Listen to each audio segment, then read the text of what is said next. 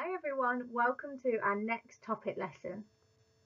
Now we're going to learn about another new animal again today, but before we do, have a think. What can you tell me about harp seals?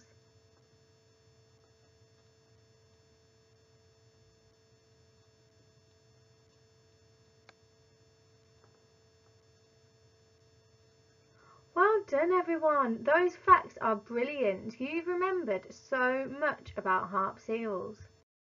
Today we are going to learn all about penguins, and later on I'd like you to research some key facts about penguins. Let's practice our key words. My turn. Penguin. Cold. Ice. Animals. Emperor. Little. African. Well done. Let's have a look at some key facts about penguins.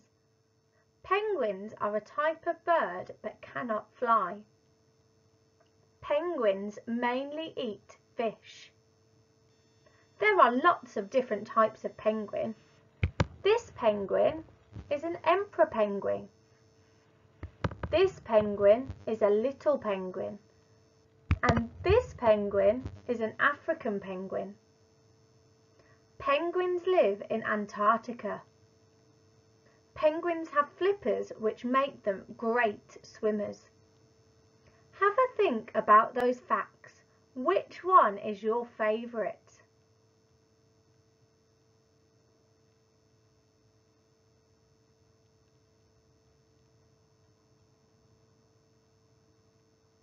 Wow, that's a brilliant favourite to have.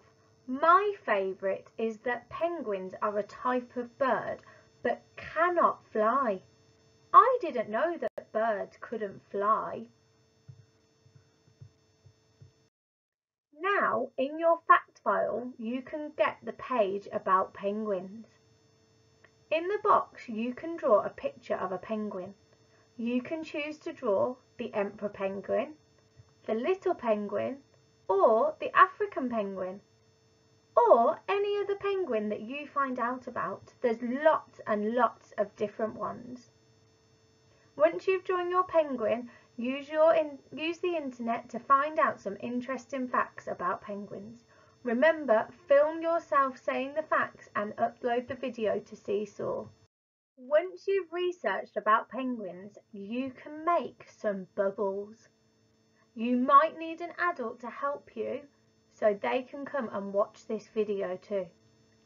In a bowl, you need to mix 50 millilitres of washing up liquid with 300 millilitres of water.